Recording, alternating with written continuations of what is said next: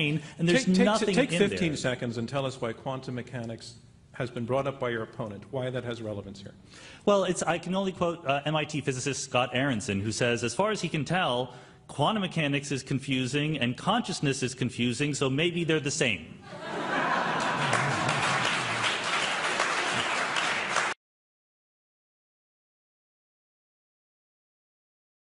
Thing that we learned by doing science for 400 years is something called naturalism.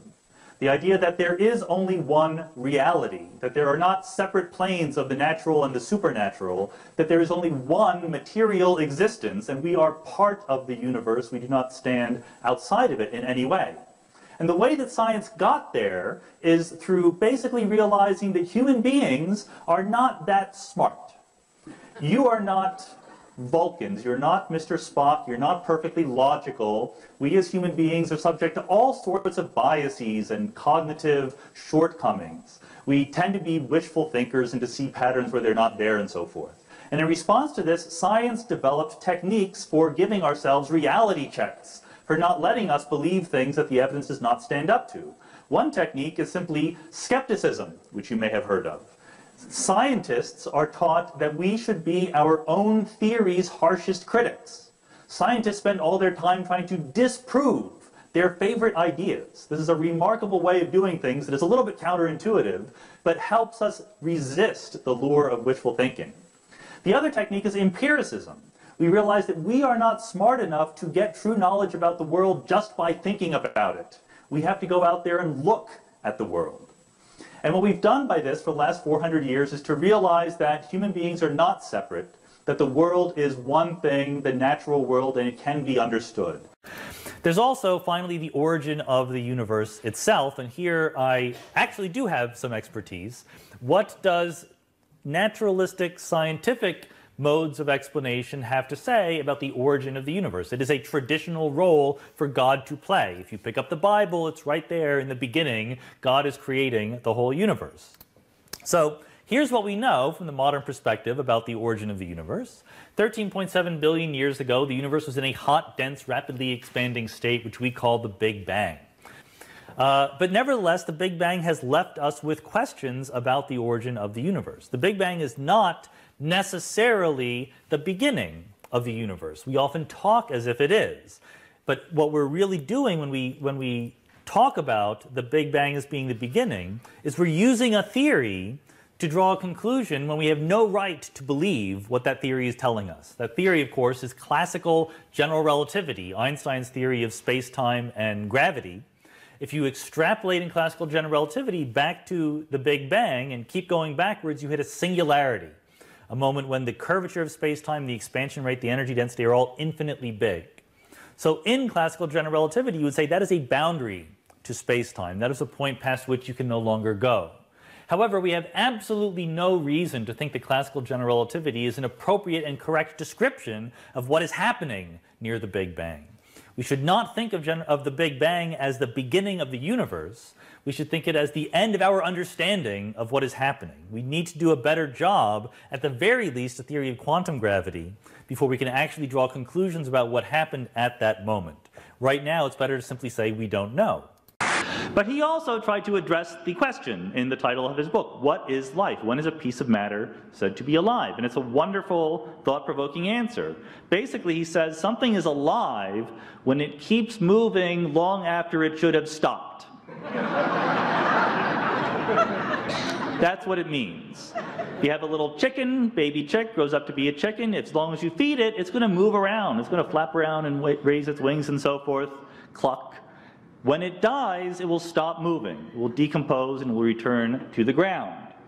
And so Schrödinger wants to know, what is going on? What is it that keeps alive things moving and walking around and making noise and raising a fuss? And the answer, as he quite correctly puts it, is my favorite law of physics, the second law of thermodynamics. Second law of thermodynamics is this is not the same chick that was on the cover.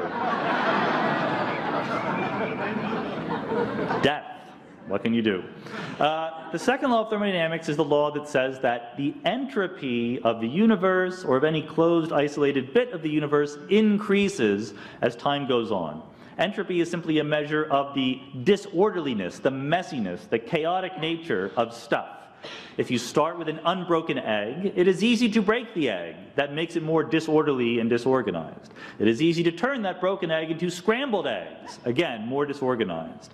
It is very, very difficult, and would never happen by itself, to take the scrambled eggs and make it back into the pristine form of an unbroken egg, Humpty Dumpty notwithstanding. So this law is very, very profound, and it captures people's imaginations at a sort of social and personal level as well as a scientific level.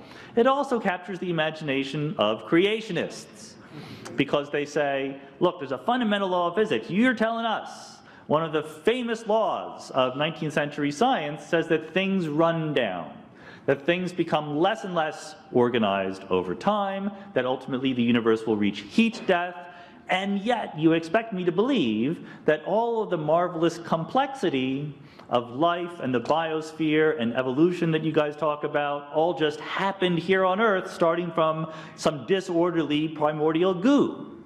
How is that possible?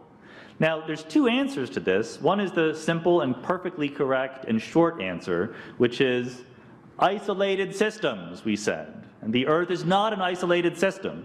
There's a little story you can find on the internet. I'm not sure whether it's true or not, but it's a creationist saying, you know, the physicists always say the Earth is not an isolated system, but that can't be right, because if it were, there would be a giant glowing ball of energy in the sky. Here's a picture I took of the Big Bang. This is right after the Big Bang, 1 second.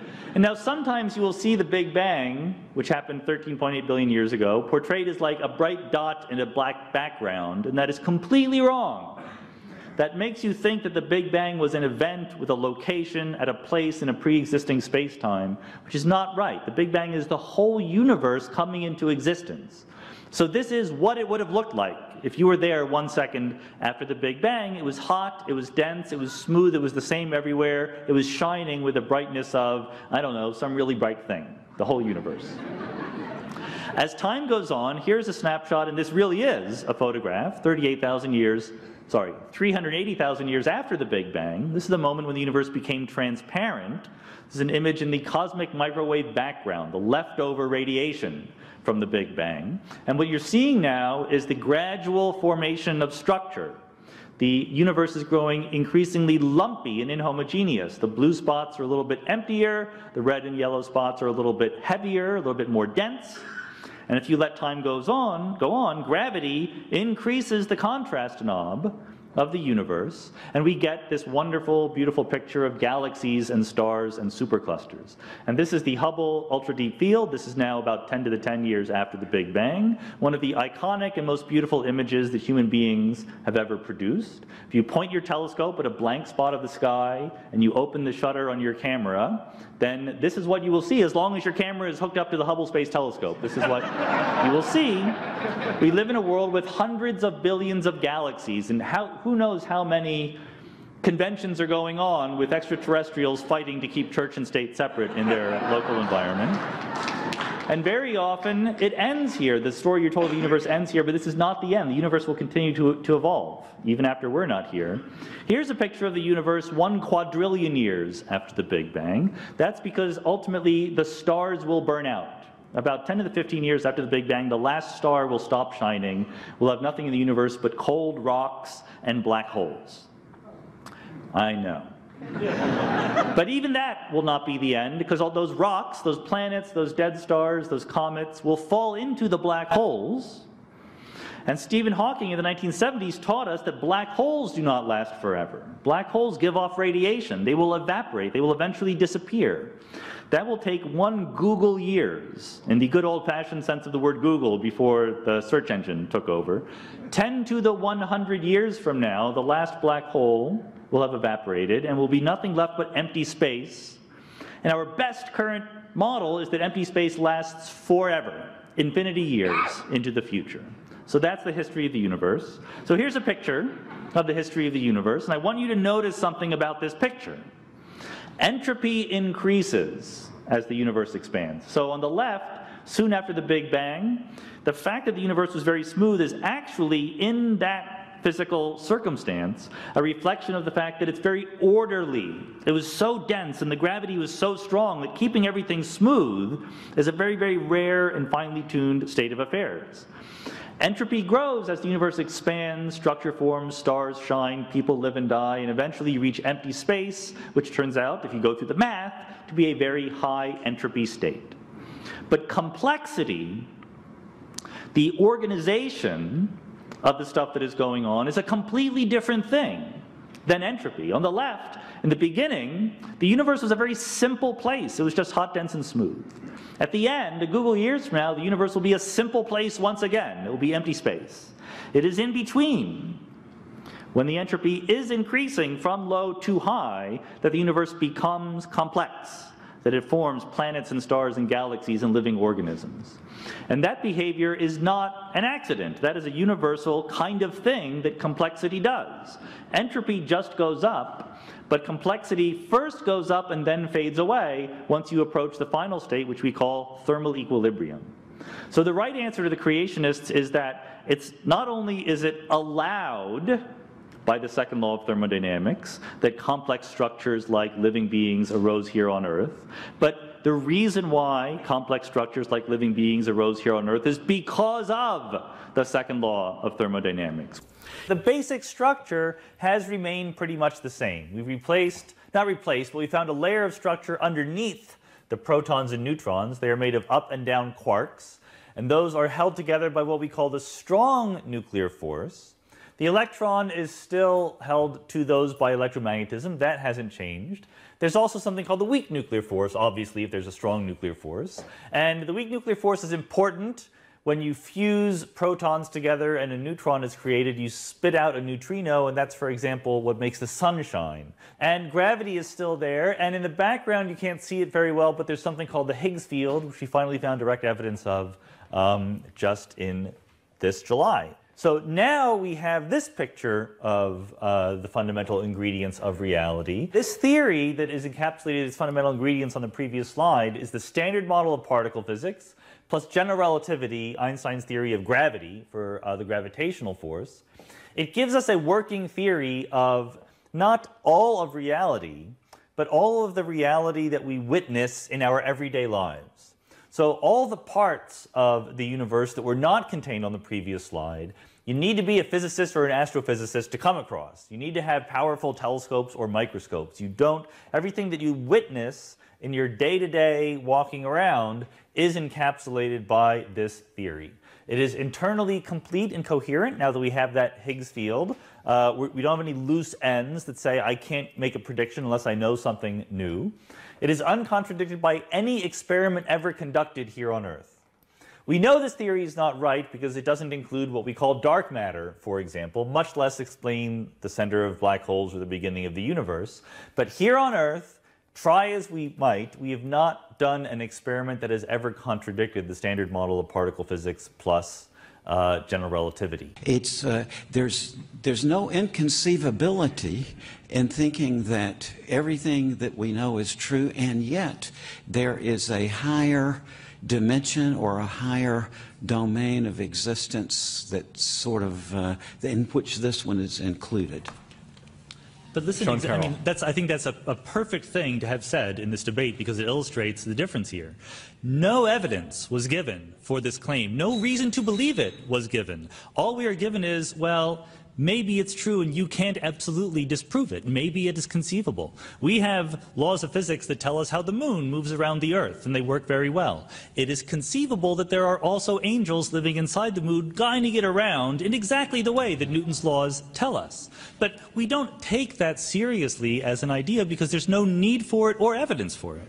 So the question is not, is it conceivable that there are other realms? The question is the evidence in favor of that other realm so overwhelming that it causes us to dismiss the enormous successes of physics, chemistry, biology, and neuroscience? You know, the idea that we could be convinced of another realm in addition to the natural world is obviously yes. There's a million pieces of evidence that would help convince me. I mean, if there's a ghost in the room that could lift up that glass right now, then I would be convinced. For those listening on the radio, the glass is not moving, and it never moves when you do this. And we live in a world that looks exactly like there's only the natural world. But wouldn't you really kind of like those guys to be right? Sure. Wouldn't it be great? Yes and no. I think that there's obviously advantages. Yeah. I don't want to die. I want to live after I die, maybe not for infinity years, but for a few 100,000 years. I could amuse myself. Sadly, as a very wise philosopher once said, you can't always get what you want.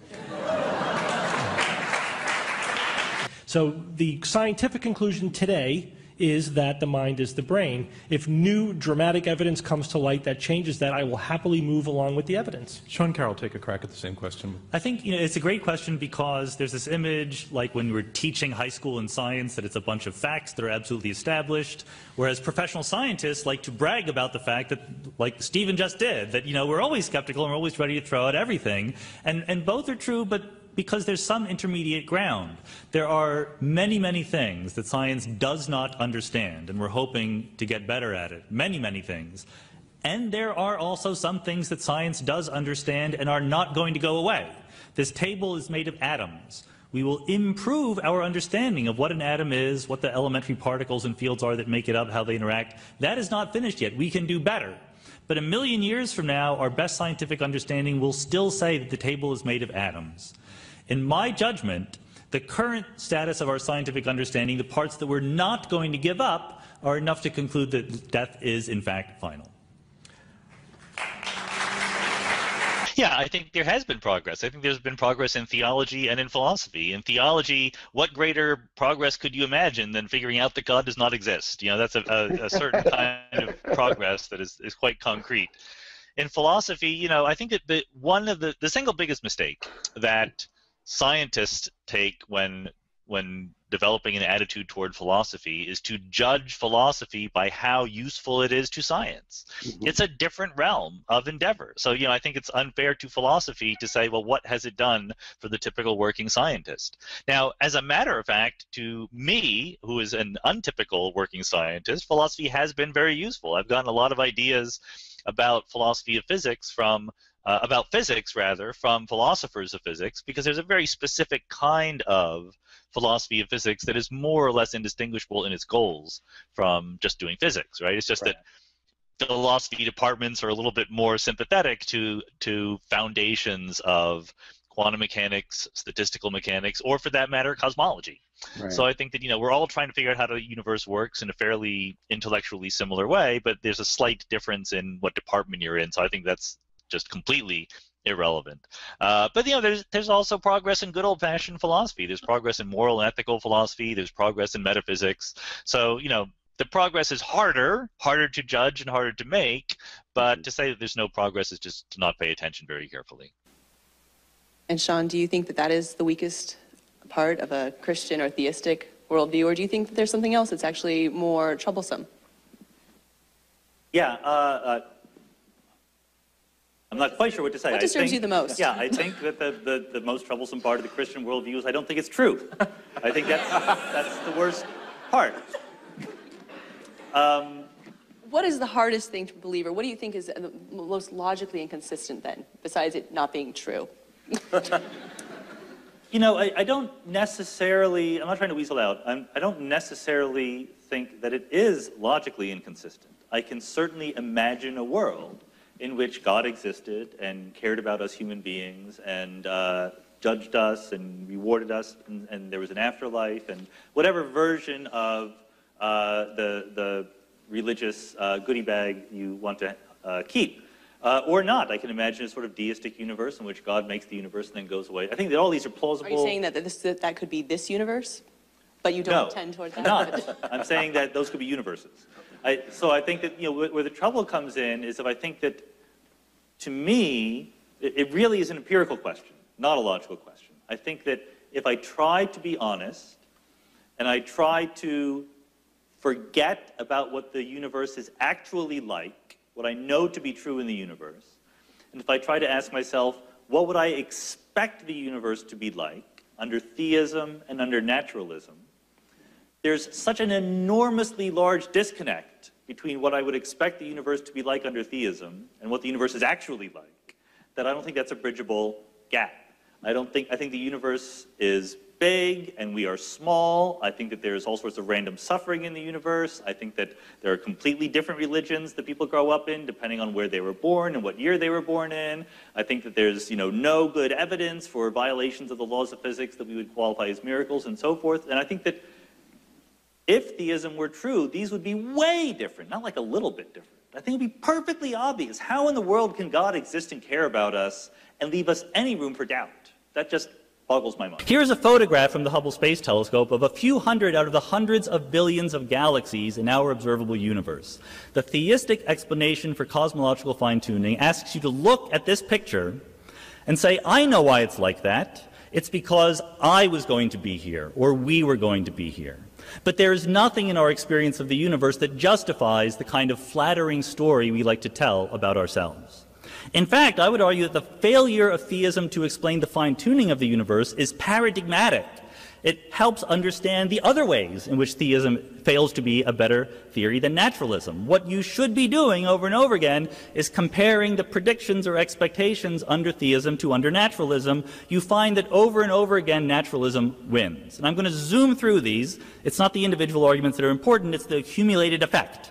If theism were really true, there's no reason for God to be hard to find. He should be perfectly obvious, whereas in naturalism you might expect people believe in God, but the evidence to be thin on the ground. Under theism, you'd expect that religious beliefs should be universal. There's no reason for God to give special messages to this or that primitive tribe thousands of years ago. Why not give it to anyone? Whereas under naturalism, you'd expect different religious beliefs inconsistent with each other to grow up under different local conditions. Under theism, you'd expect religious doctrines to last a long time in a stable way. Under naturalism, you'd expect them to adapt to social conditions. Under theism, you'd expect the moral teachings of religion to be transcendent, progressive, sexism is wrong, slavery is wrong. Under naturalism, you'd expect that they reflect, once again, local mores, sometimes good rules, sometimes not so good. You'd expect the sacred texts under theism to give us interesting information. Tell us about the germ theory of disease. Tell us to wash our hands before we have dinner. Under naturalism, you'd expect that sacred text to be a mishmash, some really good parts, some poetic parts, and some boring parts and mythological parts. Under theism, you'd expect biological forms to be designed. Under naturalism, they would derive from the twists and turns of evolutionary history. Under theism, minds should be independent of bodies. Under naturalism, your personality should change if you're injured, tired, or you haven't had your cup of coffee yet. Under theism, you'd expect that maybe you can explain the problem of evil. God wants us to have free will. But there shouldn't be random suffering in the universe. Life should be essentially just. And at the end of the day, in theism, you basically expect the universe to be perfect. Under naturalism, it should be kind of a mess. This is very strong empirical evidence. Now, I know what you're thinking. You're thinking, but I can explain all of that. I know you can explain all. So can I. It's not hard to come up with ex post facto justifications for why God would have done it that way. Why is it not hard? Because theism is not well defined. That's what computer scientists call a bug, not a feature. Immanuel Kant famously said, there will never be an Isaac Newton for a blade of grass. In other words, sure, you can find some physical explanation for the motion of the planets, but never for something as